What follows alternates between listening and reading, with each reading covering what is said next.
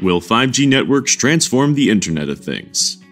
Internet of Things, or IoT, the network of physical devices, vehicles, home appliances, and other items embedded with electronics, software, sensors, actuators, and connectivity which enables these things to connect and exchange data, relies, obviously, on the Internet.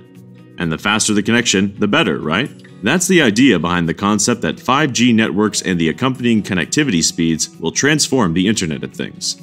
What is 5G?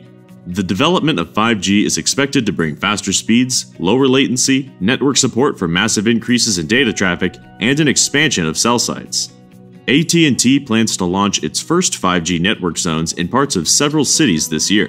Verizon plans to launch 5G networks for homes this year, and T-Mobile and Sprint plan 5G network launches for mobile early next year.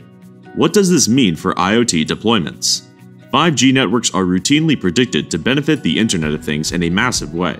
Hyper-aware devices in the home and in the office will be able to communicate with each other at lightning speed, providing instant response mechanism and real-time interaction with humans and other automated systems. But not everyone is sold on 5G being the savior of the Internet of Things. Zach Sapala, the founder and CEO of Particle, the Internet of Things startup, writes, "While 5G networks may fundamentally transform mobile cellular networks, they are still in early deployment stages despite the just-around-the-corner narrative that is being spread."